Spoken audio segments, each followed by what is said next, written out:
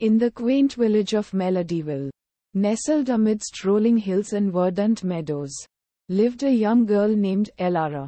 Elara was unlike any other child in the village. She had a deep passion for music that ignited a spark within her heart from a very early age. The villagers often heard her melodies drifting through the air as she played her flute by the riverbank, her fingers dancing over the instrument with an ethereal grace. Elara's family owned a small farm, and while she helped with chores and tending to the animals, her true calling was the symphony that played within her soul. She dreamt of becoming a maestro, creating music that would touch the hearts of all who heard it.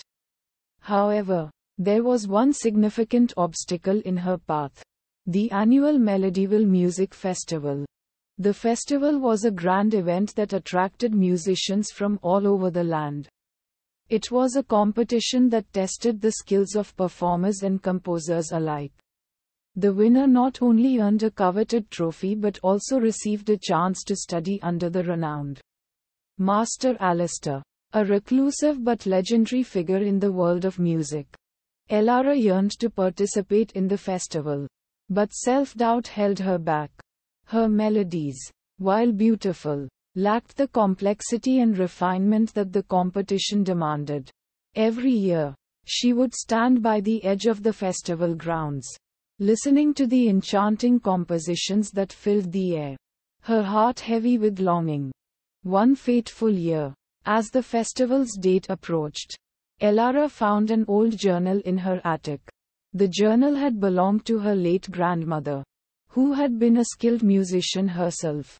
Inside, Elara discovered intricate musical notations, compositions that had been penned by her grandmother's hand. There was a note written on the last page: "Practice makes perfect. My dear, mastery is a journey of dedication." Inspired by her grandmother's words, Elara embarked on a new chapter of her musical journey.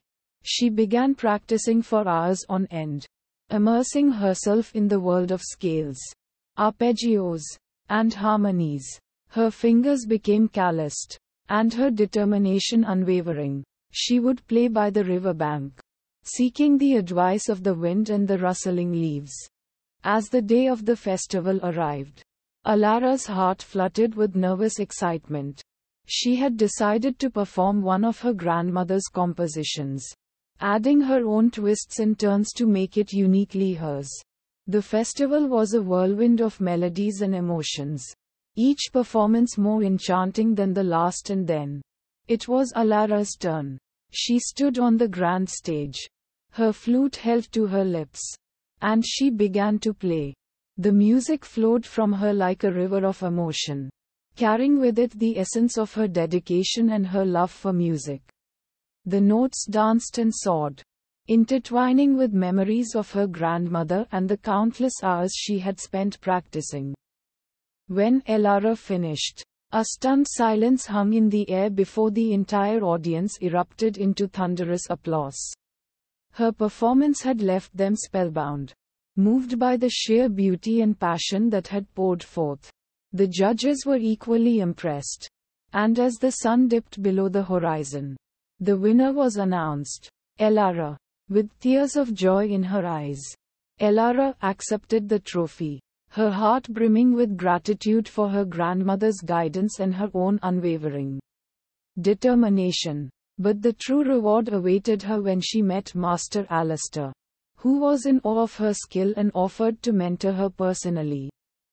Under Master Alistair's guidance, Elara's talent flourished. She learned intricate techniques, delved into the depths of musical theory, and honed her abilities to perfection.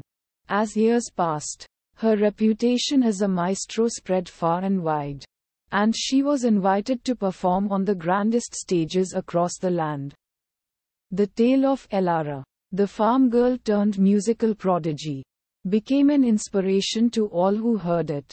It spoke of the power of practice, dedication, and the belief that one could achieve greatness with unwavering determination. And as the melodies she composed continued to touch the hearts of generations, The villagers of Melodyville knew that the Symphony of Mastery was a song that required the perfect blend of passion and practice.